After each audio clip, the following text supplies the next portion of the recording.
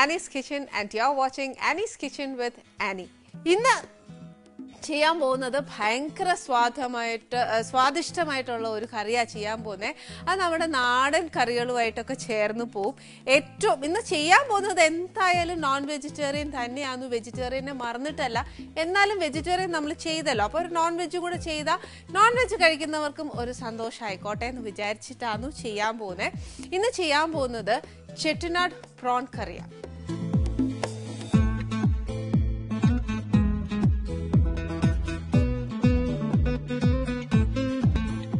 Chettinad prawn curry മാത്രമല്ല, Chettinad chicken ആയാലും ശരി, ചെട്ടിനാടിന്റെ ഏത് വിഭവങ്ങളായാലും ശരി, ഇത് ഭയങ്കര ടേസ്റ്റി ഉള്ള സാധനമാണ്. ബേസിക്കലി അത് എന്താ പറയാ, ചെട്ടിയാൻ ട്രഡീഷൻസ് ഒക്കെ ഉള്ള ആൾക്കാരുടെ, അവർ ബേസിക്കലി ഈ പറയുന്ന പോലെ കംപ്ലീറ്റ്ലി വെജിറ്റേറിയൻ ആൾക്കാരാണ്. അവരാണെങ്കിൽ ശരിക്കും നമ്മുടെ ഫുഡ് ഒരുപാട് ഇൻഫ്ലുവൻസ് ചെയ്തിട്ടുണ്ട്. അതായത് നമ്മൾ ഒരുപാട് നോൺ വെജ് വിഭവങ്ങളാണ് ഉണ്ടാക്കുന്നത്. അപ്പൊ ഇവരെന്നാ ചെയ്തതെന്ന് വെച്ചാൽ അവരുടെ ആ സ്പൈസസും നമ്മുടെ ഈ നോൺ വെജ് ഐറ്റം എല്ലാം കൂടെ ചേർത്തിട്ട് അവരൊരു ഫ്യൂഷൻ, അതായത് ഇപ്പം നമ്മുടെ ആനീസ് കിച്ചണിൽ ഞാൻ ചെയ്യുന്ന കൂട്ട്, അതായത് ഒരു മൊത്തത്തിൽ ഒരു കളിച്ച് നോക്കിയപ്പോഴത്തേക്ക് നല്ലതായിട്ട് ഒരു ഡിഷാന്നു അവർക്ക് അതിൻ്റെ ഔട്ട്പുട്ട് കിട്ടിയത്. അങ്ങനെയാന്നു ശരിക്കും പറഞ്ഞാൽ ചെട്ടിനാട് കറികൾ കൂടുതലും നോൺ വെജിലേക്ക് മാറിയത്. പക്ഷെ അവരുടെ കൾച്ചറും ട്രഡീഷനും എല്ലാം സ്റ്റിൽ അവർ മെയിൻറ്റെയിൻ ചെയ്യുന്നത് പക്ക ഈ വെജിറ്റേറിയനും ആ ശുദ്ധവും വൃത്തിയും എല്ലാം അവർക്കുണ്ട്. പക്ഷെ ഫുഡ് കുറച്ചുകൂടെ ഒക്കെ നമ്മുടെ കയ്യിൽ ഇൻഫ്ലുവൻസ് ചെയ്തിട്ടുണ്ട് മലബാർ സൈഡിലായിട്ട്. അപ്പൊ അങ്ങനെ ചെയ്യുന്ന ഒരു വിഭവമാണ് ഞാൻ ഇവിടെ ഇന്ന് ചെയ്യാൻ പോകുന്ന പ്രോൺസ്. ഈ പ്രോൺസ് കറി കഴിക്കുവാണെങ്കിൽ നല്ല ചൂട് ചെമ്പാവരി ചോറിനൂടെ കഴിക്കാനാണ് എനിക്കിഷ്ടം. പിന്നെ ഈ പറഞ്ഞ കൂടെ ഭയങ്കര ഇതായിട്ടൊക്കെ പറയുവാണെങ്കിൽ അപ്പത്തിനൂടെയൊക്കെ കഴിക്കാൻ നോക്കും. എന്നാലും ഇതിൻ്റെ കൂടെ എന്നാ കഴിച്ചാലും ഞാൻ പറയുന്നത് ഏറ്റവും നല്ലത് നല്ല ചെമ്പാവരി ചോറും ഒരിച്ചിരി തോരനും ഒരിച്ചിരി പുളിശ്ശേരിയോ എന്നതേലും ഒക്കെ വെച്ച് കഴിക്കുവാന്നേല ഇച്ചിരി സ്പൈസിയും കൂടെ ആണെങ്കിൽ നല്ല ടേസ്റ്റാണ്. ഉള്ള കാര്യം പറയാം, ഇത് ഗ്രേവി ആയിട്ട് വെക്കാം, അല്ലെന്നുണ്ടെങ്കിൽ ഡ്രൈ റോസ്റ്റ് ആയിട്ട് വെക്കാൻ പറ്റും. ഇത് ഏത് വേണമെങ്കിലും നമ്മുടെ ഇഷ്ടം. അവരുടെ മെയിൻ സ്പൈസസ് എന്നാ വെച്ചാലും അവരെടുക്കുന്ന മെയിൻ സ്പൈസസ് ഞാനിപ്പോൾ പറയാൻ പോകുന്നതാണ്. ഇതിൻ്റെ കൂട്ടത്തിൽ ഒരു സ്പൈസും കൂടെ വരും, പക്ഷെ അത് ഇത് പറഞ്ഞു കഴിഞ്ഞിട്ട് ഞാൻ പറഞ്ഞുതരാം. ഫസ്റ്റ് അവർക്ക് വേണ്ടിയത് കുറച്ച് ജീരകം, പിന്നെ വേണ്ടിയത് കുറച്ച് പെരുംജീരകം, ഇച്ചിരി അയ്മോദകം, കശകശ, ഇച്ചിരി ഉലുവ, കുരുമുളക്, മുളക് പൊടിയാണ്. അതേപോലെ ഞാനിവിടെ എടുത്തിരിക്കുന്ന മല്ലിപ്പൊടിയാ.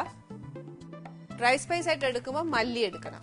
പിന്നെ കുറച്ച് ഇച്ചിരി മഞ്ഞള്, പിന്നെ പട്ട, ഗ്രാമ്പു, ഏലക്ക, കുറച്ച് ജാവിത്രി, അതായത് ജാതിപത്രി. ഇതാണ് അവരുടെ മെയിൻ സ്പൈസസ് എന്ന് പറയുന്നത്. ഇതിന്റെ കൂട്ടത്തില് അവർ ഒരു കാര്യം കൂടെ ചേർക്കും. എന്നാന്ന് വെച്ചാൽ നമ്മുടെ കായം നമുക്ക് പിടിക്കുകയല്ല. ഇതിന്റെ കൂട്ടത്തിൽ ഒന്ന് ആലോചിച്ച് നോക്കിയ ഒരു മീൻകറിക്കകത്ത് കായം ഇടും, ഇല്ലെന്ന് ഞാൻ പറയുന്നില്ല. പക്ഷെ എന്നാലും അവരുടെ ആ സ്പൈസസിനകത്ത് ഇച്ചിരി കായവും കൂടെ ചേർക്കും. പക്ഷെ ഞാൻ ഇതിനകത്ത് കായം ചേർക്കുന്നില്ല. എനിക്കത് ഉണ്ടാക്കിയപ്പോഴത്തേന് ഇഷ്ടപ്പെട്ടില്ല. അപ്പൊ ഇതാന്ന് കായമില്ലാതെ വെക്കുന്ന കറിയാണ് ഏറ്റവും ടേസ്റ്റ്. വേണം എന്ന് തോന്നുവാന്നു എങ്കിൽ the real taste of Chettinad അറിയണം എന്നുണ്ടെങ്കിൽ കുറച്ച് കായവും കൂടി ഇടുന്നതുകൊണ്ട് കുഴപ്പമൊന്നുമില്ല. നോട്ട് ടു മച്ച്, ബട്ട് ആ ഫ്ലേവർ വരാൻ വേണ്ടിയിട്ട് മാത്രം. ഇനിയിപ്പോൾ നമ്മൾ ഇന്ന് ചെട്ടിനാട് വെക്കുമല്ലേ, ഇവിടെ വെച്ചില്ലെങ്കിലും എൻ്റെ ഷെൽഫിൽ ഇരിപ്പുണ്ട്, ഞാൻ ഒരു നുള്ളിട്ടേക്കാം കേട്ടോ. ഇനി നെക്സ്റ്റ് വേണ്ടിയത് ഇച്ചിരി കടുക്,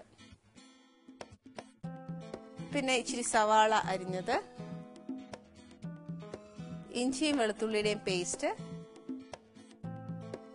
കുറച്ച് പച്ചമുളക് അരിഞ്ഞ്, ടൊമാറ്റോ, പിന്നെ ഒരു ഇച്ചിരി ഉപ്പ്, പുളി, അതായത് നമ്മുടെ വാളംപുളി വെള്ളത്തിലിട്ടേക്കുവാന്നേ, പിന്നെ ഇച്ചിരി കൊഞ്ച്, പിന്നെ ഇച്ചിരി മല്ലിയില, നിറച്ച് കറിവേപ്പില വേണം. അത് അറ്റത്തിരിപ്പുണ്ട്, അത് ഞാൻ എൻ്റെ ഏനം പോലെ ഇടും. എത്ര ദിവസമായെന്നറിയാം ഇച്ചിരി കറിവേപ്പില ഇട്ടിട്ട്. വലിയ പ്രയാസമാണ് കറിവേപ്പില ഇട്ടില്ലെങ്കിൽ. ഫസ്റ്റ് നമുക്ക് എന്നാ ചെയ്യേണ്ടതെന്നറിയാവോ, ഈ ഡ്രൈ സ്പൈസസ് കംപ്ലീറ്റ് റോസ്റ്റ് ചെയ്യണം. അതായത് ഒരു ഇച്ചിരി ജീരകം ഒക്കെ ഇടുമ്പോൾ നമ്മൾ കേരളക്കാർക്ക് കൂടുതൽ ജീരകം ഇടുന്നത് തോരൻ അങ്ങനെയൊക്കെയാണ്. പക്ഷെ ഒരു മീൻകറിക്കൊക്കെ ഇടുക എന്ന് പറഞ്ഞാൽ കുറച്ച് എന്നാ പറയുക, ഒരുപാട് ഇടുകയല്ല, വളരെ കുറവാണ് ജീരകമൊക്കെ ഇടുന്നത്. അപ്പോൾ അതനുസരിച്ച് വേണം നമ്മൾ ചേർക്കാൻ.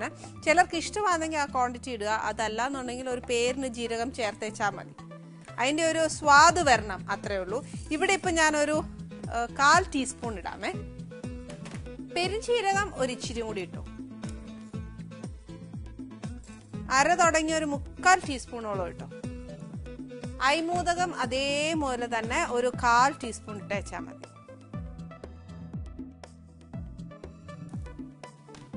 കശകശ ലാസ്റ്റേ വറുക്കാൻ ഇടാവുള്ളൂ, പെട്ടെന്ന് മൂത്ത് പോകുന്നതാ. ഇതിന്റെ കൂട്ടത്തിൽ ഉലുവ അതേപോലെ ഒരു 1/4 ടീസ്പൂൺ. എന്താന്ന് വെച്ചാൽ ഉലുവയൊക്കെ കൂടി കഴിഞ്ഞാൽ കഴിക്കും. പിന്നെ വേണ്ടിയത് കുരുമുളക്, അത് ഏകദേശം 1 ടീസ്പൂൺ ഇടാവേ. പിന്നെ ഉള്ളത് മഞ്ഞപ്പൊടി, മുളക് പൊടി, മല്ലിപ്പൊടി. അത് പക്ഷേ നമ്മുടെ ഈ ഡ്രൈ സ്പൈസസ് കംപ്ലീറ്റ് ആയിട്ട് മൂത്ത് കഴിയുമ്പോഴേ ഇടാൻ പാടുള്ളൂ. അതുകൊണ്ട് ഈ സാധനം 3ഉം ഇവിടെ ഇരിക്കട്ടെ. ഇനി നെക്സ്റ്റ് ഇടാനുള്ളത് പട്ട. പട്ട എപ്പോഴും ഞാൻ പറയുന്ന പോലെ ഒരു ചെറിയ കഷ്ണം ഇട്ടേച്ചാൽ മതി. പട്ടയും ഇഞ്ചിയും എപ്പോഴും ഏതൊരു കറിക്കാണെങ്കിലും അതിൻ്റെ ആ ഒരു ഫ്ലേവർ വരണം, അത്രേ ഉള്ളൂ. ഇല്ലെന്നുണ്ടെങ്കിൽ ഉണ്ടല്ലോ അത് മുന്നിട്ട് നിൽക്കും. ഗ്രാമ്പു ഒരു 3-4 എണ്ണം, ഏലക്ക ഒരു 3-4 അല്ല, കുറച്ചിട്ടോണേ. ഏലക്ക എനിക്കിഷ്ടമായോണ്ട് ഇടുക, അല്ലാന്നുണ്ടെങ്കിൽ 4 എണ്ണം ഇട്ടേച്ചാൽ മതി. പിന്നെ ജാതിപത്രി ആണെങ്കിൽ ഒരു എതള്. ഇത് ഫസ്റ്റ് കംപ്ലീറ്റ് ആയിട്ട് ഒന്ന് ഡ്രൈ റോസ്റ്റ് ആയതിന് ശേഷം നമുക്ക് ഈ പൊടിയൊക്കെ ചേർക്കാം. എന്നാന്നറിയാവോ, പെട്ടെന്ന് അങ്ങ് മൂത്ത് പോവേ. ഇപ്പൊ ജീരകവും പെരുംജീരകവും എല്ലാം ഇച്ചിരി മൂത്തിട്ടുണ്ട്. ഇതിനകത്തോട്ട് ഞാൻ ഇച്ചിരി 2 ടീസ്പൂൺ നിറച്ച് കശകശ ഇടുവാണേ. കശകശ ഇട്ടാൽ ടേസ്റ്റ് കൂടത്തേ ഉള്ളൂ, കുറയത്തില്ല. എന്നും പറഞ്ഞാൽ അതിനും എല്ലാം ഒരു പരിധിയുണ്ട്. ഈ പറഞ്ഞ കൂട്ട് അമൃത ആയാലും ഒരുപാട് നിന്നാൽ അത് വിശവാന്ന് പറയാം. എന്ന് പറയുന്ന പോലെ ഒരുപാട് ആക്കരുത്. ഒരു 2 ടീസ്പൂൺ നിറച്ചിട്ടു. കശകശയ്ക്കൊന്നും അധികം മൂപ്പ് കാണുകയില്ല, ചട്ടിയുടെ ചൂട് തന്നെ മതിയാവും അതൊന്ന് മൂത്ത് കിട്ടാനായിട്ട്. ഇനി ഇതൊന്ന് തീ ഒന്ന് നല്ലതായിട്ട് കുറച്ചേച്ച് ആദ്യം ഒരു ഇച്ചിരി മഞ്ഞപ്പൊടി. മഞ്ഞപ്പൊടിക്കൊക്കെ അളവെന്ന് പറയുന്ന 1/4 ടീസ്പൂൺ ആണേ. മുളക് പൊടി ഇനി ഈ പറഞ്ഞ പോലെ കൊഞ്ചിന് എത്ര എരിവ് വേണം എന്നനുസരിച്ച് ചേർക്കുക. സാധാ മുളക് പൊടിയാണ് എങ്കിൽ, അതായത് എരിവുള്ള മുളക് പൊടിയാണെങ്കിൽ ഒരു 2 ടീസ്പൂണോളം ചേർത്താൽ മതി. എരിവില്ല കാശ്മീരി മുളകാണെന്നുണ്ടെങ്കിൽ നമുക്കൊരു 4 ടീസ്പൂണോളം ചേർക്കാം. അതിങ്ങനെ ഒരുപാട് നിറച്ചെടുത്ത ടീസ്പൂൺ അല്ല, ഒരു എന്നാ പറയാ ഇങ്ങനെ തട്ടിയെടുക്കുന്ന പോലത്തെ സ്പൂൺ നിറവെടുത്താൽ മതി.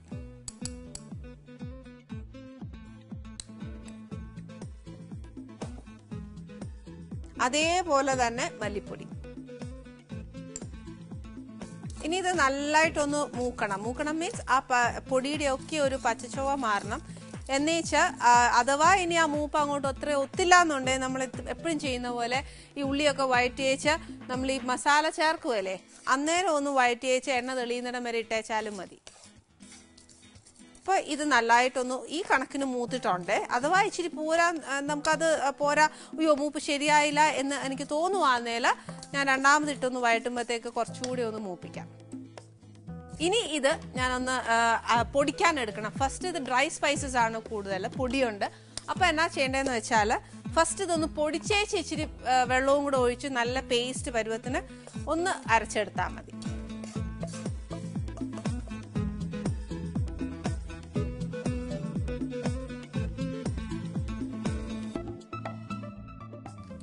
ഇതൊന്ന് ആറാതെ എന്തായാലും അരയ്ക്കാൻ പറ്റില്ല, ഇതിവിടെ ഇരുന്നോട്ടെ. ആ സമയം നമ്മൾ വെറുതെ സമയം കളയണ്ട. ഈ സമയത്ത് നമ്മുടെ അതേ പാനിൽ എണ്ണ ഒഴിച്ചേച്ച്, ഒത്തിരി എണ്ണ ഒന്നും ഒഴിച്ചിട്ടില്ല, ഇതിനകത്തൂടെ ഒരു ഇച്ചിരിയേ വരത്തുള്ളൂ. അതുകൊണ്ട് പിന്നെ ഞാൻ ഒത്തിരി ഒന്ന് വട്ടം ചുറ്റിച്ചെന്നേ ഉള്ളൂ. കുറച്ച് കടുക്, സ്പൂൺ കണക്കൊന്നും ഇടാത്തതുകൊണ്ട് നമ്മുടെ ഈ വീടുകളിലൊക്കെ ചെയ്യുന്ന പോലെ ഒരു കൈവാക്കേ ഉള്ളൂ. അതുകൊണ്ട് ഒരു ഇച്ചിരി കടുക് ഇടുവാണ്. കടുക് ഒന്ന് പൊട്ടി കഴിഞ്ഞേച്ച് ഉള്ളി വഴറ്റാനുണ്ട്. കടുക് പൊട്ടുന്ന സമയം നമുക്കിതൊന്ന് പൊടിച്ചെടുക്കാം കേട്ടോ, അത്രയും സമയം കളയണ്ടല്ലോ.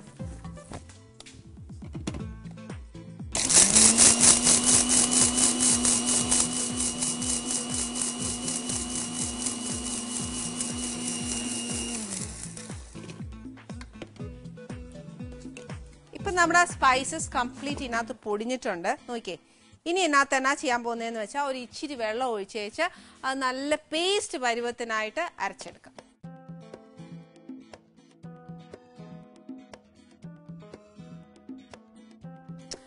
ശരിക്കും പറഞ്ഞാണ്ടല്ലോ നമ്മൾ ആ സ്പൈസസ് പൊടിച്ചിപ്പോൾ മിക്സി തുറന്നില്ലേ അന്നേരം തന്നെ നല്ല മണമാണേ അത്. ഇത് ശരിക്കും ഇറച്ചിക്ക് ചേർത്താലും നല്ല ടേസ്റ്റാ.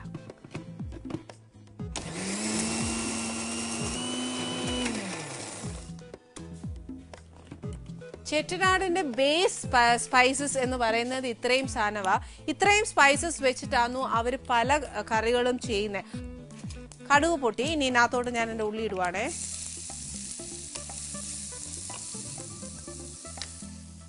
ഉള്ളി ഇട്ടേച്ച്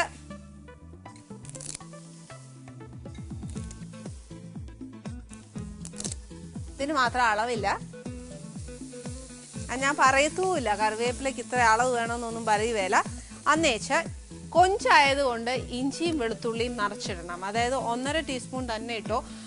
ഇഞ്ചിയും ഒരു ഇഞ്ചിനെക്കാട്ടിലും ഒരു ഇച്ചിരി കൂടെ കൂടുതൽ വെളുത്തുള്ളി ഇട്ടോ. അപ്പോൾ ഒരു കാര്യം ചെയ്യാം, കൊഞ്ചായതുകൊണ്ട് 1 ടീസ്പൂണോളം നിറച്ച് ഇഞ്ചി, 2 ടീസ്പൂൺ വെളുത്തുള്ളി ഇട്ടോ. ചതച്ചെടുക്കുന്നതാണ് ഏറ്റവും കൂടുതൽ സ്വാദ്. കൊഞ്ച്, സ്ക്വിഡ് ഇതെല്ലാം ചെയ്യുമ്പോഴത്തേക്ക് ഇഞ്ചിയും വെളുത്തുള്ളിയും ഏറ്റവും കൂടുതൽ ഇട്ടാണ്ടല്ലോ ദഹനം എത്രയും നല്ലതാ. ഇനി ഈ എന്നാ പറയാ ഉള്ളി ഒന്ന് മൂക്കാനായിട്ട് നമ്മുടെ സ്ഥിരം ടിപ്പ് ഏതാന്നോ, ഒരു ഇച്ചിരി ഉപ്പ് അങ്ങോട്ട് ഇട്ട് കൊടുക്കണം. ഈ ഉപ്പ് ഇടുമ്പോൾ പിന്നെ കറികൾക്കൊക്കെ ഉപ്പ് ചേർക്കുമ്പോൾ ശ്രദ്ധിച്ചോണേ, പിന്നെ അങ്ങ് കൂട്ടരുത്. പിന്നെ ഇഞ്ചിയും വെളുത്തുള്ളിയും പേസ്റ്റ് മേടിച്ച് ചേർക്കുവാന്നതിനകത്ത് അതിനകത്തും ഉപ്പുള്ളതാന്നു. അതുകൊണ്ട് മൊത്തത്തിലെല്ലാം ഉപ്പും കൂടെ പിന്നെ ചേർക്കുമ്പോൾ കൂടി പോകാനും ചാൻസ് ഉണ്ട്. അത് സൂക്ഷിച്ച് വേണം ചേർക്കാൻ. ഇപ്പം ഞാൻ ഉപ്പ് ചേർത്തതിനകത്തിനാന്നറിയാവോ, നമ്മുടെ എന്നാ പറയാ ഉള്ളി ഒന്ന് വേഗം മൂത്ത് കിട്ടാനാ. കാര്യം എന്നാന്നറിയാവോ, ഒരു ഷോർട്ട് ബ്രേക്ക് ഇല്ലേ ഉള്ളൂ. പുതിയ റിലീസ് ചിത്രങ്ങളുടെ വിശേഷങ്ങൾ,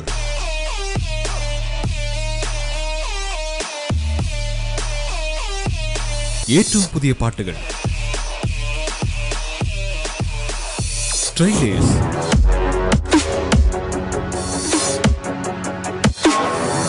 ഫിലിം റിവ്യൂസ്, അങ്ങനെ പുതിയ സിനിമകളെ കുറിച്ച് അറിയേണ്ടതെല്ലാം ഒരൊറ്റ കാഴ്ചയിൽ. ബാൽക്കണി എല്ലാ ഞായറാഴ്ചയും രാവിലെ 9 മണിക്ക്.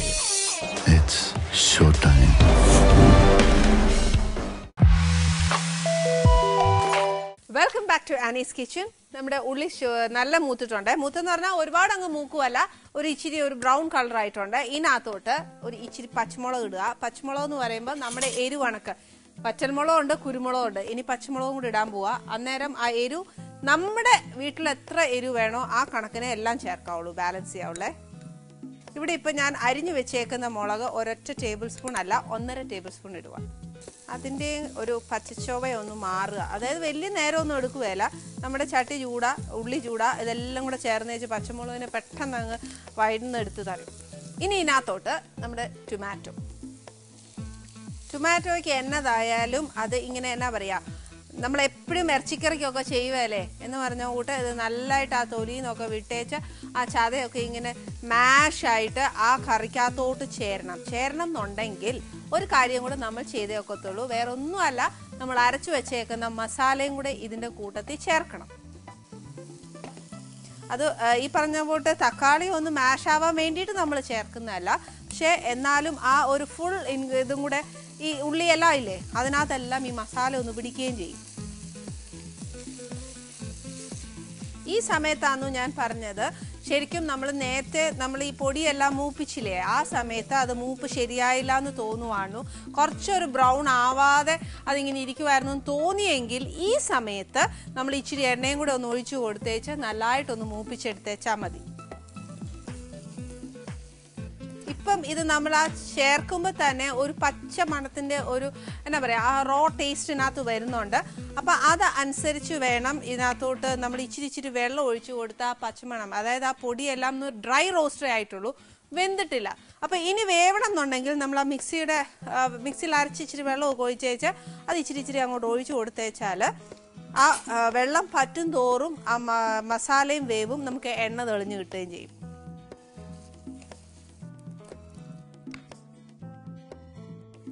എപ്പോഴും ആദ്യമായിട്ട് നമ്മൾ ഈ മസാല ഇങ്ങനെ ഞാൻ പറയുന്ന കൂട്ട് ആ മൂപ്പ് മനസ്സിലായില്ല എന്ന് തോന്നുവാന്നേൽ എപ്പോഴും ചേർക്കുമ്പോൾ ഉണ്ടല്ലോ ആ ഇച്ചിരി വെള്ളം ഒഴിച്ചു കൊടുത്ത് ആ വെള്ളം പറ്റുമ്പോൾ രണ്ടാമത് ചേർക്കുക. ഇച്ചിരി നേരം എടുക്കും, എന്നാലും ഉണ്ടല്ലോ നമ്മുടെ ആ കറിയുടെ ഒരു പച്ചച്ചോവ അങ്ങ് മാറി കിട്ടുവേ. അപ്പോൾ ഇച്ചിരി ചേർത്തേച്ച് എണ്ണ തെളിയിക്കുക, പിന്നെ ബാക്കി ഇച്ചിരി വെള്ളം ഒഴിക്കുക. അങ്ങനെ ചേർത്ത് വേണം നമ്മുടെ ആ അരപ്പിൻ്റെ ഒരു പച്ച ചൊവയൊന്ന് മാറ്റിയെടുക്കാൻ. ആദ്യമായിട്ടൊക്കെ കുക്കിംഗ് ചെയ്യുമ്പോൾ നമുക്കൊരു ഇച്ചിരി മടുപ്പ് വരുവേ, എത്ര നേരമായി നമ്മൾ ഈ കളി കളിക്കുന്നതേ. പക്ഷെ എന്നാലും ഉണ്ടല്ലോ പിന്നെ ആകുമ്പോഴത്തേക്ക് നമ്മൾ ഇതിനകത്ത് ഒരുപാട് എളുപ്പവഴി കണ്ടുപിടിക്കും. അങ്ങനെ വല്ലതും കണ്ടുപിടിക്കാമെന്ന് എന്നെക്കൂടെ പറഞ്ഞു തരണം. ഇതിന് എളുപ്പവഴി ഞാൻ ഇതുവരെ കണ്ടുപിടിച്ചിട്ടില്ല.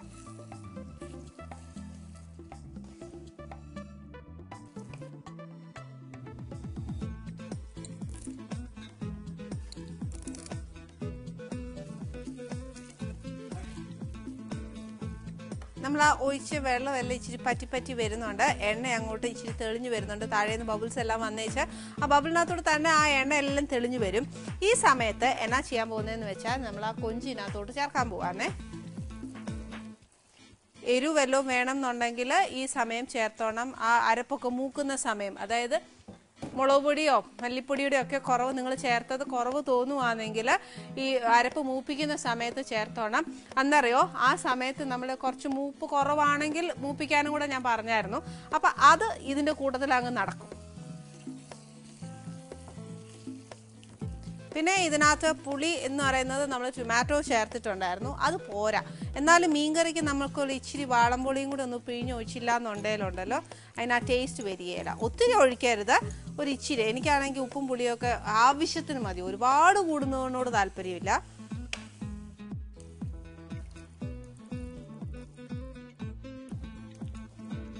പിന്നെ ഇത് ശരിക്കും പറഞ്ഞാൽ തിക്ക് ഗ്രേവിയാണ്. ഇനി ഒരു കാര്യം കൂടെ ഞാൻ പറയാം. ഇപ്പം ഞാൻ ചെയ്തു വെച്ചേക്കുന്നത് ഇപ്പം നിങ്ങൾ നോക്കി അറിയാം, ഇതൊരു തിക്ക് ഗ്രേവിയാണ്. ഈ തിക്ക് ഗ്രേവി വേണോ അതല്ല കുറച്ച് ചാറായിട്ട് വേണോ എന്നുള്ളത് തീരുമാനിക്കുക. അതായത് ഇപ്പം നമ്മൾ ഒരു ഇച്ചിരി പുളിയുടെ വെള്ളം ഒഴിച്ചായിരുന്നു. ഇത് നല്ലതായിട്ടൊന്ന് ചൂടായി കഴിയുമ്പം തീ കുറച്ചേ ചിടുവാണെങ്കിൽ ഈ കൊഞ്ചിന്ന് തന്നെ വെള്ളം ഊറും. ആ വെള്ളത്തിൽ തന്നെ കിടന്ന് വെന്ത് ആ കുറിയ ചാറ് മതി എന്നുണ്ടെങ്കിൽ അതാണ് ഏറ്റവും നല്ലത്, അതാണ് ഏറ്റവും ടേസ്റ്റും കൂടെ വരുന്നത്. ഫസ്റ്റ് പറയുന്നത്. സെക്കൻഡ് പറയുവാണെങ്കിൽ ഒരു ഇച്ചിരി വെള്ളം ഒഴിച്ചേച്ച് നമ്മുടെ ചാറ് എത്ര വേണം നമുക്ക് തോന്നുന്നു അതുപോലെ ചേർക്കാൻ. ഇപ്പം ഞാൻ എന്നാ ചെയ്യാൻ പോകുന്നതെന്ന് വെച്ചാൽ ഒരു സെമി ഗ്രേവി ആക്കാൻ പോവുക. അതെന്നാന്ന് വെച്ചാൽ ഒരു ഇച്ചിരി വെള്ളം ഒഴിക്കും. പിന്നെ കൊഞ്ചിന് പൊതുവേ ബേസിക്കലി വേവ് ഇല്ലെന്ന് പറയുവേ, പക്ഷെ ഞാൻ പറയുന്നത് എന്താണെന്നറിയാം, കൊഞ്ചിനൊക്കെ വേവ് ഉണ്ട്. നല്ലോണം വേവിച്ച് വേണം കൊഞ്ചും കണവയും ഒക്കെ കഴിക്കാൻ, അല്ലെന്നുണ്ടെങ്കിൽ ദഹനത്തിന് വലിയ കുഴപ്പമാണ് കേട്ടോ. എന്നിട്ട് ഈ ഇങ്ങനത്തെ സീ ഫുഡ്സ് ഒക്കെ നമ്മൾ മാക്സിമം കഴിക്കുവാണെങ്കിൽ ഇഷ്ടംപോലെ ഇഞ്ചിയും വെളുത്തുള്ളിയും ഒക്കെ നിറച്ച് ചേർത്ത് കഴിഞ്ഞാൽ നമ്മുടെ വയറിനൊന്നും ഒരു ദൂഷ്യവും ചെയ്യുകയില്ല. അതിൻ്റെ കൂടെ ഇഷ്ടംപോലെ കറിവേപ്പിലയും ചേർത്തോളൂ. പിന്നെ ഈ ഒരു കറി ഞാൻ ഇവിടെ ചെയ്യാൻ കാര്യം ഇതിൻ്റെ പുറയിൽ ഒരു ഉദ്ദേശവും കൂടി ഉണ്ട്. പക്ഷെ ആ ഒരു ഉദ്ദേശവും സസ്പെൻസും ഞാൻ ഇപ്പം പറഞ്ഞു കഴിഞ്ഞാൽ പറ്റിയല്ല. അതൊരു ബ്രേക്കിന് കഴിഞ്ഞ ശേഷം ഞാൻ പറയാം.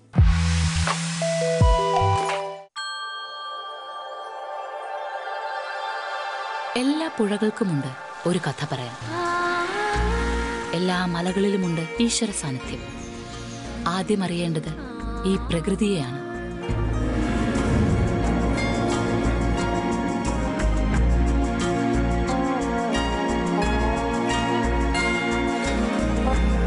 സഞ്ചാരപഥങ്ങളിൽ, മോക്ഷമലകളിൽ, തപസ്ഥലികളിൽ, ചരിത്ര സ്മാരകങ്ങളിൽ, ക്ഷേത്ര സന്നിധികളിൽ പ്രകൃതിയുടെ ഊർജത്തെ അന്വേഷിക്കുന്ന തീർത്ഥയാത്ര ഉദയാമൃതം. എല്ലാ ദിവസവും രാവിലെ 6:30 നിങ്ങളുടെ സ്വന്തം അമൃത ടിവിയിൽ.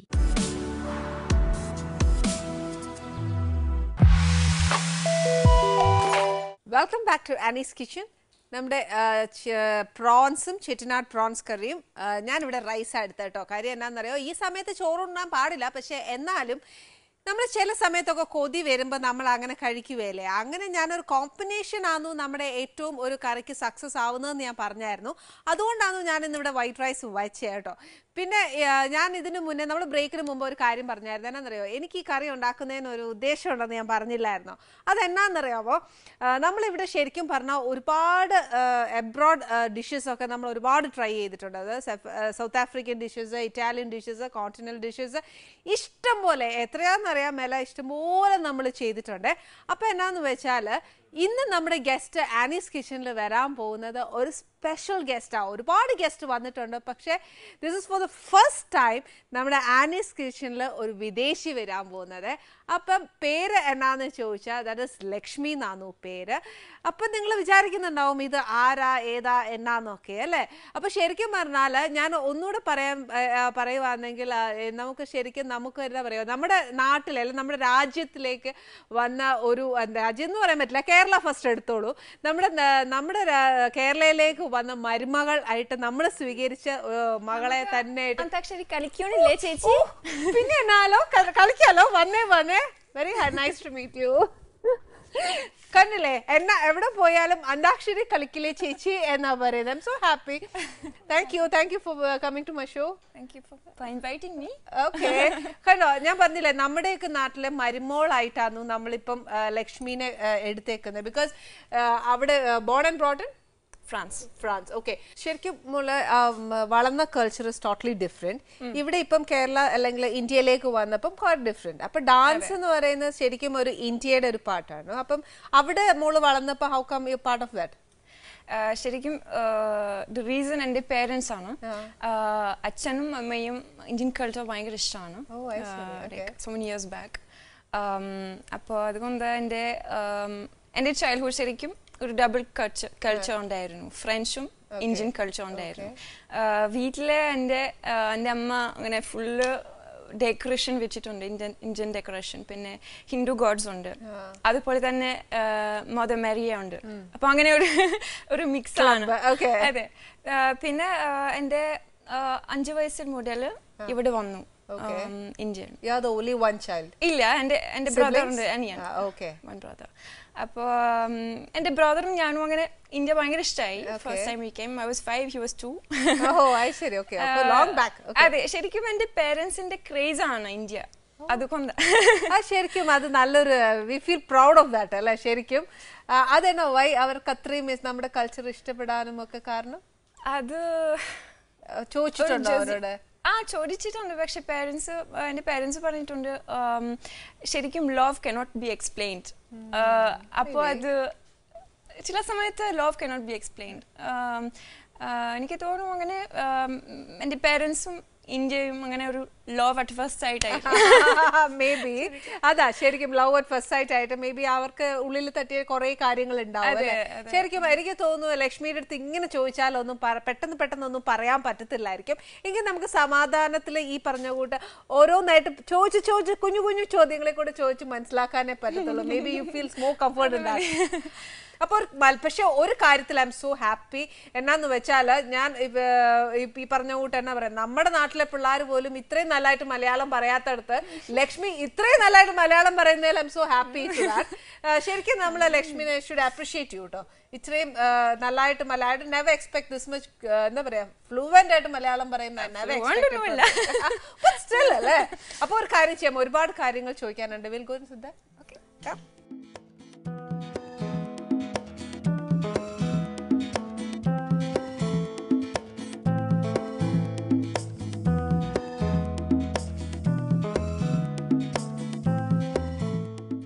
നമ്മുടെ ഇന്ത്യൻ കൾച്ചർ ട്രഡീഷൻ എല്ലാം ഭയങ്കര ഇഷ്ടമായി.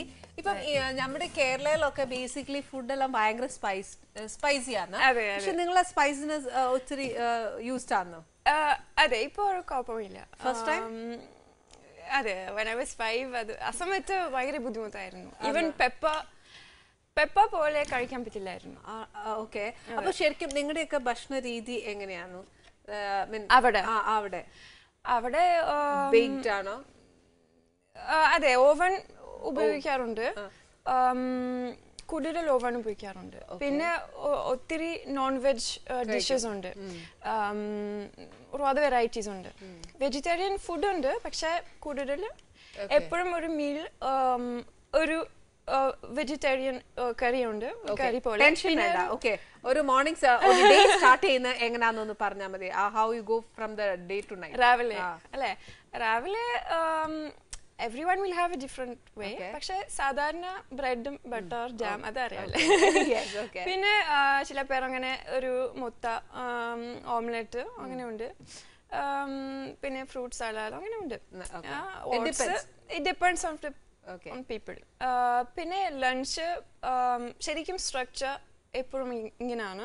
ഒരു സലാഡ് ആദ്യം, ഒരു എൻട്രി സലാഡ്, പിന്നെ ഒരു വെജ് റൈസോ പാസ്ത, പിന്നെ നോൺ വെജ് കറി, പിന്നെ അത് കഴിഞ്ഞിട്ട് ഒരു desert. Pasta or rice is optional. Whether you can use pasta or rice. Otherwise something else. വേറെ ഒരു എന്തെങ്കിലും bread ഇല്ല, എന്താണ് സെമോലിന. പിന്നെ വേറെ ഒരു സംഭവമാണ്, റവ അല്ല, ഇറ്റ്സ് ബിഗർ ദാൻ റവ. വേറെ ഒരു അങ്ങനെ ചില ദിന അതുപോലെ വേറെ ഒരു എപ്പോഴും ഈ സ്ട്രക്ചർ വേണം. ഒരു എൻട്രി, സലാഡ്, റോ വെജിറ്റബിൾസ്, പിന്നെ ഒരു കുക്ക്ഡ് വെജിറ്റബിൾസും പിന്നെ എന്തെങ്കിലും. അപ്പൊ ഫിഷ് ഒക്കെ യു ഹാവ്? അല്ല, ഞാൻ അവിടുത്തെ രീതി ചോദിക്കുക, because it will be entirely different from Kerala. അപ്പൊ ഓരോരുത്തർ രാജ്യത്തിൽ ഓരോരുത്തർ ഇങ്ങനെ യൂസ്ഡ് ആവുന്ന അറിയുമ്പോഴല്ലേ നമുക്ക് അതുമായിട്ടൊന്ന് മനസ്സിലാവുന്നത്.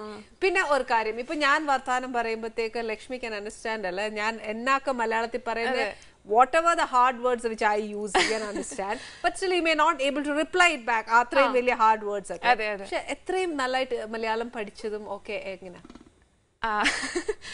അത് I can say എന്റെ സ്റ്റുഡൻസ് ശരിക്കും എന്നെ പഠിപ്പിച്ചു.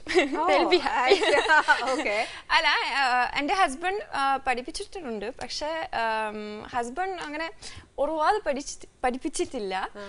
എന്റെ സ്റ്റുഡൻസ് മാത്രം ഇങ്ങനെ ക്ലാസ് എടുക്കുമ്പോ ചില വാക്കുകൾ വരുന്നില്ല. അപ്പൊ അങ്ങനെ ഐ എം ആസ്കിങ് ദം. അപ്പൊ അങ്ങനെ പഠിപ്പിച്ചു, അങ്ങനെ പഠിച്ചു ശരിക്കും ക്ലാസ് എടുക്കുമ്പോ. അപ്പം ഇപ്പൊ ഇവിടെ വന്ന് കല്യാണം കഴിച്ചു, യു സെറ്റിൽഡ് ഇൻ ഹിയർ. അപ്പൊ എന്നാന്ന് വെച്ചാൽ എനിക്ക് അറിയേണ്ട എന്നാന്ന് വെച്ചാല്, ബീങ് എ ഫ്രഞ്ച് വിമൻ, ഇവിടെ വരാനും you took A decision that you will settle here, whether you or your parents. Who took the decision that you will be settled in Kerala? That's your decision. പക്ഷെ എന്റെ parents ഭയങ്കര ഹാപ്പിയാണ്, ഒരു കുഴപ്പമില്ല. They are very happy. That the decision you took. അതെ. Okay. കാരണം എന്റെ parents India ഭയങ്കര ഇഷ്ടമാണ്. ഒരു റിയലി ഒരു ക്രേസ് ഉണ്ട്. അത് കുറെ വർഷം മുമ്പ്, എന്റെ ബർത്ത്, ബിഫോർ മൈ ബർത്ത്. അപ്പൊ എങ്ങനെയാണോ എനിക്ക് പറയാൻ പറ്റില്ല എന്താണ് റീസൺ, പക്ഷെ കുറെ വർഷം മുമ്പ് അങ്ങനെ തുടങ്ങി. എന്റെ അമ്മ when she was 14 years old, 14 വയസ്സായിരുന്നു ആ സമയത്ത്. അമ്മ ഒരു ടിവിയിൽ ഒരു ഭരതനാട്യം ഡാൻസ് കണ്ടു. അപ്പോൾ ഇത് കണ്ടപ്പോൾ ഒരു വലിയൊരു ഷോക്കായി. ഷീ റിയലി ഫെൽറ്റ് സംതിങ്, ഒരു കണക്ഷൻ ഉണ്ടായിരുന്നു. അതങ്ങനെ ഒരുപാട് ഈവൻറ്റ്സ് അങ്ങനെ ഉണ്ടായിരുന്നു. ഒരു മാഗസീന് കിട്ടി, അവിടെ ഒരു ഡോക്യുമെന്ററി ഉണ്ടായിരുന്നു അബൌട്ട് കഥകളി. അപ്പൊ ഈ ഡോക്യുമെന്ററി കണ്ടപ്പോ അങ്ങനെ ഒരു വലിയൊരു കണക്ഷൻ തോന്നി. എന്റെ അച്ഛൻ അതുപോലെ യോഗ, അങ്ങനെ ഒരു കണക്ഷൻ ഉണ്ടായിരുന്നു. പിന്നെ ആർട്സ്, എന്റെ അച്ഛനും അമ്മയും ആർട്ടിസ്റ്റുകളാണ്. അപ്പൊ അങ്ങനെ ഒരു ഇന്ത്യൻ ആർട്സ് ഭയങ്കര ഇഷ്ടമാണ്. അങ്ങനെ ഒരു കണക്ഷൻ ശരിക്കും മേ ബി ആർട്സ് ആണ് connection. More about the arts they came here. They felt always related to it. അതിനെ കുറിച്ച് കുറച്ചുകൂടെ കൂടുതൽ പഠിക്കാനും അതിനെപ്പറ്റി അറിയാനും ഒക്കെ ആയിട്ട് they found this place is the correct place. They feel at home here. Which place they choose first to visit India? അത് എനിക്കറിയില്ല, അത് ചോദിക്കണം. അച്ഛൻ ഫസ്റ്റ് ടൈം 82 ആയിരുന്നു when he came first. അപ്പോൾ അത് നോർത്ത് ഇന്ത്യ പോയി, അതെനിക്കറിയാം. എന്റെ അച്ഛൻ ആ സമയത്ത് എന്താമതി കൂടെയായിരുന്നു, പക്ഷെ they didn't decide to marry. അപ്പോൾ അച്ഛൻ ഡ്രാമ ആർട്ടിസ്റ്റ് ആണ്. ആ സമയത്ത് ഒരുപാട് സ്റ്റുഡൻസ് ഉണ്ടായിരുന്നു ഒരു സ്കൂളിൽ. തിയേറ്റർ, ക്ലൗൺ, മൈം പഠിപ്പിക്കുന്നുണ്ട്. സോ പിന്നെ അമ്മ ഉണ്ടായിരുന്നു. പക്ഷെ അച്ഛൻ പറഞ്ഞു എനിക്ക് ഇന്ത്യയിൽ പോകണം. അപ്പൊ അങ്ങനെ എല്ലാം വിറ്റുപോയി. He left everything. ഒരു വിസ കിട്ടി, ഫ്ലൈറ്റ് ടിക്കറ്റ് കിട്ടി, അങ്ങനെ ഇവിടെ വന്നു. പിന്നെ അച്ഛൻ തോന്നി ആ സമയത്ത് തിരിച്ചു പറഞ്ഞില്ല. അമ്മ ഭയങ്കര സങ്കടമായിരുന്നു. Papa took the decision. He just decided I will go alone, I will never come back. Okay. അങ്ങനെ ഒരു So she felt sad. ഭയങ്കര സങ്കടമായിരുന്നു. she thought she will never see him again. പക്ഷേ ഒരു 3 ആ സമയത്ത് ടൂറിസ്റ്റ് വിസ 3 മാസമായിരുന്നു. അപ്പോൾ ഈ visa കഴിഞ്ഞിട്ട് അച്ഛൻ വീണ്ടും വേറെ ഒരു വിസ എടുത്തു. അത് വാരണാസി ആയിരുന്നു ആ സമയത്ത്. അപ്പോൾ ഈ വിസ കിട്ടി. പിന്നെ അങ്ങനെ വേറെ ഒരു കംപ്ലീറ്റ് ഡെസിഷൻ മാറി. He was sure to stay in India. പക്ഷെ നെക്സ്റ്റ് സെക്കൻഡ് അങ്ങനെ തന്നെ അത് കംപ്ലീറ്റ് മാറി. He decided to come back. അതെങ്ങനെയാണ് അച്ഛൻ അതെ അറിയില്ല. കാരണം ഡെസിഷൻ ഭയങ്കര സ്ട്രോങ് ആയിരുന്നു. I will never come back in France. അത് പക്ഷെ അടുത്ത സെക്കൻഡ്സ് അങ്ങനെ അല്ല, തിരിച്ചു വരണം. പിന്നെ അച്ഛൻ തിരിച്ചു വന്നു. എൻ്റെ അമ്മ കല്യാണം കഴിച്ചു. പിന്നെ ഞാനും എന്റെ ബ്രദർ വന്നു. അങ്ങനെ പിന്നെ എല്ലാരും ഒരുമിച്ച് അങ്ങനെ ഇന്ത്യ. അച്ഛനും അമ്മയും ഒരു പ്രാവശ്യം വന്നിട്ടുണ്ട് ഒരുമിച്ച് ബിഫോർ മൈ ബർത്ത്. ഒരു ഫാമിലി സ്റ്റോറിയാണ്. വീട്ടിൽ തന്നെ ഒരുപാട് ഇന്ത്യൻ കൾച്ചർ എലിമെന്റ്സ് ഉണ്ടായിരുന്നു. അമ്മ ഒരുപാട് സ്റ്റോറീസ് അറിയാം. ഗണേശ, രാധാകൃഷ്ണ, രാമ, സീത, അങ്ങനെ ഒരുപാട് സ്റ്റോറീസ് പറഞ്ഞിട്ടുണ്ട്. She was telling me. അപ്പോ ഇന്ത്യയിൽ വന്നപ്പോ I already knew all this. അങ്ങനെ ഒരു വലിയ ഒരു ചേഞ്ച് തോന്നിയില്ല. Because അമ്മ കുഞ്ഞുനാളിൽ മുതലേ ഇതെല്ലാം പറഞ്ഞു it was part of my life. അങ്ങനെ ഒരു that is feeded in you. അതെ. അപ്പൊ അങ്ങനെ that's why I'm saying എനിക്ക് അങ്ങനെ ഒരു ഡബിൾ കൾച്ചർ ശരിക്കും ഒരു ഡബിൾ കൾച്ചർ കിട്ടി. ഓക്കെ.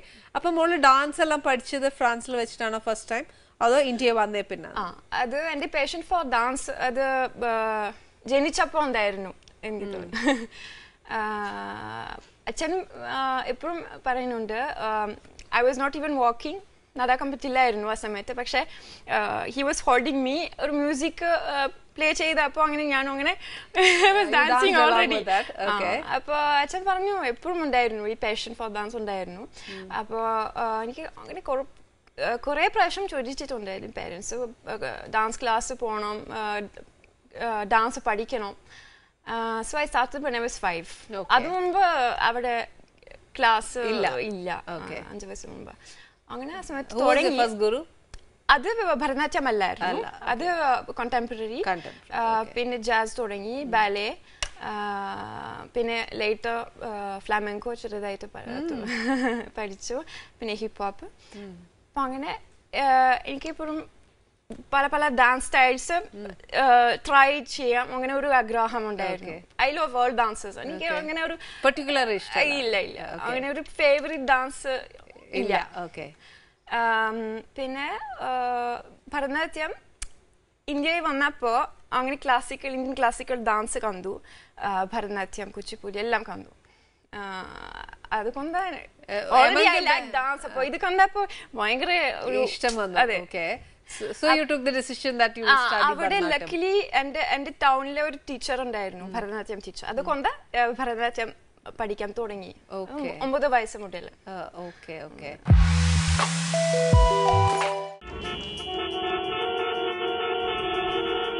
വാർത്തകൾ ഇവിടെ വാൾമുനകളാവുന്നു.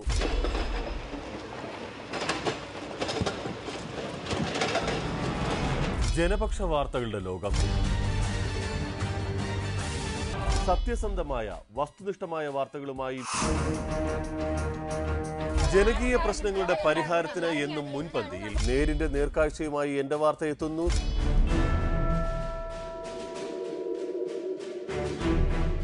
ഞായറാഴ്ച രാവിലെ 10 മണിക്ക്.